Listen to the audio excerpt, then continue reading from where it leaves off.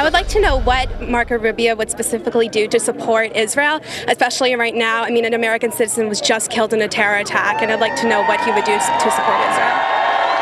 And welcome back to our special Kelly File, face-to-face with the candidates. Tonight, we are coming to you from Hialeah, Florida. Back with me now, Senator Rubio. And you just heard that question, Senator, about Israel and your approach as president with Israel. Well, first, let's understand, Israel's not just another country. Israel was created for a very special purpose, to serve as the homeland for the Jewish people in the aftermath of the Holocaust. What Israel asks of the United States is just two things. Number one, that we support them in international forums, because Israel faces a historic challenge to their legitimacy. You have this international effort to delegitimize them. And two, they ask us that if they run out of weapons to defend themselves, that we resupply them. Both of these things have been put in doubt by this president.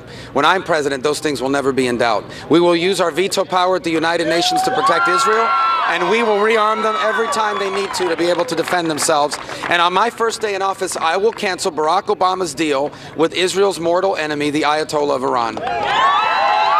Now, you know the criticism of doing that. If we cancel the deal, we've already given them the money. We've already given them the carrots. And now we're going to impose the bad stuff on them, supposedly, with respect to this deal. And so if you cancel the deal, well, how does it hurt them? Well, first of all, they may have received some of their frozen assets, but the bottom line is that what they're going to benefit from on an ongoing basis is the ability to conduct transactions and business with American and other Western companies.